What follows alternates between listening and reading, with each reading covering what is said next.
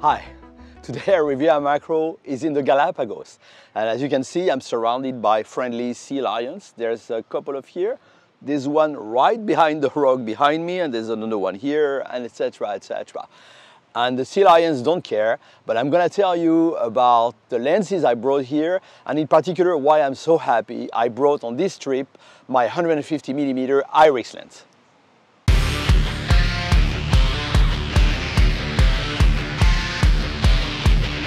So I've been in the Galapagos for about 3 weeks now, covering the work of a group of scientists and students from San Francisco in California. And therefore I had to bring a number of lenses with me for that, for the photo and video work. And it was a debate when I had to choose the lenses because I wasn't exactly sure. I knew I needed long lenses and also, of course, the classical zoom, etc. And I thought I should bring a macro too. So what happens in the Galapagos, people recommend that you bring at least maybe a 200 or 400, and I wasn't sure. So I brought a 70 to 200, and then I, of course, brought my trusted 300 PF, which proved absolutely invaluable. If there's only one lens, one long lens for wildlife that you can bring to these islands is the 300mm PF. It's wonderful. The thing is, in the Galapagos here, you see the wildlife is not shy. You can approach the crabs, you can approach all sorts of wildlife, the lizards, etc. They're not afraid of human. And as for the macro, I thought classical macro or the IRIX. And the IRIX was the perfect choice because it's got a slightly longer focal length. And I'm so glad I made that choice because I didn't use this lens only for macro, I used it for a variety of other purposes. Just a word, yes, I'm an ambassador for IRIX, for macro photography.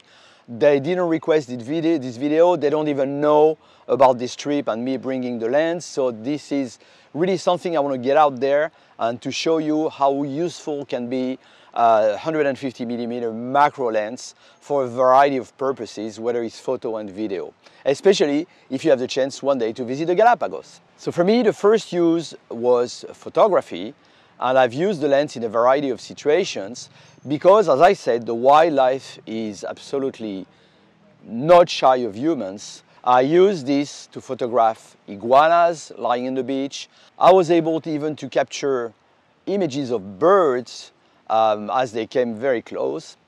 And of course, I got images of flowers, I got images of some insects, although there wasn't much time for macro, and all the things that are a bit smaller.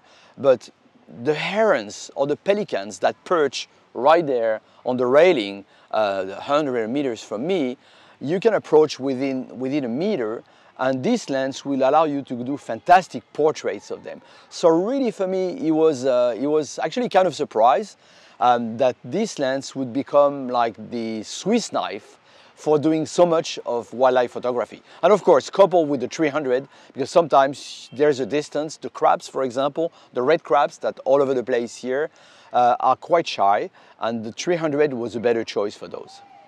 Well, the second use was for video. Here I've been filming a lot of video, recording the work of the scientists, etc. And as I've talked about before on this channel, I like this lens for macro videography. So I've used other lenses for video because this one doesn't have autofocus, so it's a bit more difficult. But I've used it for close-ups in the lab of people pipetting things into tiny wells, etc. just to get close-ups of the action going into the lab. So it's also been a tool for video in addition to my other zoom lenses. The only thing is, of course, this is a manual lens and it's not adapted to moving subjects. So for example, with the birds flying here and there and flying rapidly away, etc., that's not good. The birds in flights, etc. I didn't use this lens. I used the 70 to 200 with the multiplier. I used the 300 because these are moving subjects. But as most animals here actually never move, you see, You need never move. The guy right here behind me, he doesn't care about me, he's still sleeping. I can get close, get a full face portrait with this, and I have plenty of time to focus. So it matters on moving subjects, but it doesn't matter on the other subjects here in the Galapagos. All right, bit of rain starting now, so it's time to get back to the hotel. I hope you have enjoyed this little postcard from the Galapagos. And if you have questions about the 150mm from IRIX, just drop me questions in the comments. See you for the next video on the French Riviera.